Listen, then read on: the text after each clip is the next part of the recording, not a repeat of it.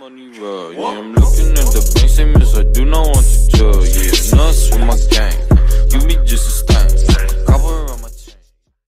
What's going on, guys? I just got my new Yazole Quartz 318, I believe, in the mail, so I'm going to do a little bit of an unwrapping and just give you my first opinions on the watch and whether or not I like it. So I'm just going to unwrap this right now. Let me get this done.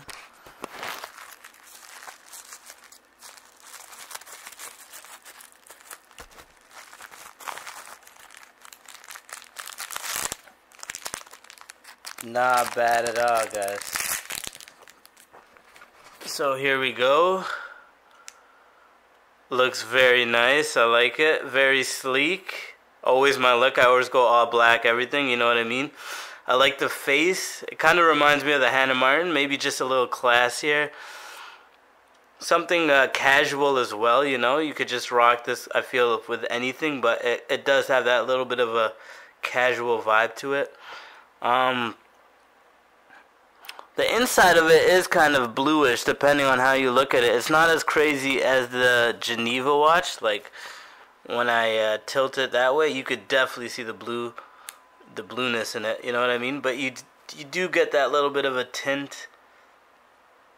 You see that right there. You know what I mean? So it does kind of look nice. I do like the face of it a lot. I like the Roman numerals at the top and the bottom. It has all three hands, seconds, minutes, and hours, so that's cool.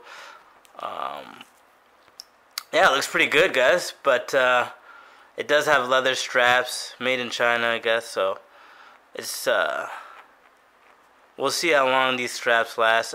All my watches so far are still telling time. The Geneva one's still going, the Movement one's still going, the Hannah Martin one's still going, so they're all kind of in the same realm, you know what I mean? They all look similar, kind of, because it's my style. So I'm going to start getting more unique watches. So, like, next week I want to get a Chang Z watch, maybe just a more casual, but, like, if I'm going out somewhere, something flashier. I'm going to get a wooden watch as well, so it's going to be kind of cool. But I do like this Yazole. Like I said, it is very casual. It looks very nice.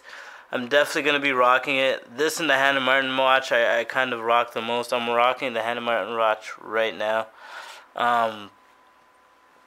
Like I said, it looks pretty good, guys. Just a nice little casual watch for like 10-15 bucks. Very clean, very aesthetically pleasing. Pretty light.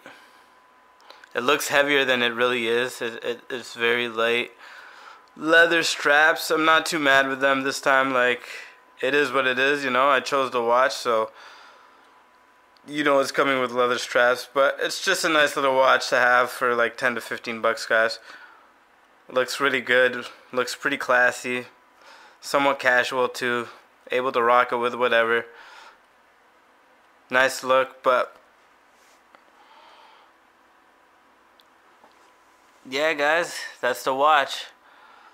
The Movement watch, the Geneva, and then you got the Hannah Martin. So my watch collection is expanding, guys. I guess I'll see you guys in the next watch video. So peace.